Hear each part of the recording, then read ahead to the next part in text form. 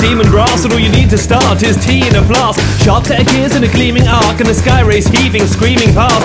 If you're all about reaching far, seeking the past on secret charts, meeting in secret beneath the stars with a decent mask and a good moustache. If you're really part of an army, marching armed for starting a party, a set of weapons so wondrous, and a specially constructed blunderbuss so thunderous, but don't come too far, it's got a wanderlust and you're one of us. We bump steampunk, need one of these, jump freak powered freak fun, here come the steampunks. Want to see some obsolete technology, probably some slot machines, and you wanna follow me up on an odyssey to the bottom of the sea, to the underwater colony where we dock at the airlocks release. A mahogany lobby leads off into the property. Watch, you see the monstrosities of the deep, deep through the window that we walk beneath. If you wish to see a little piece of history, Back in 2053, this would be Italy. Streets glittering prettily just like a Christmas tree.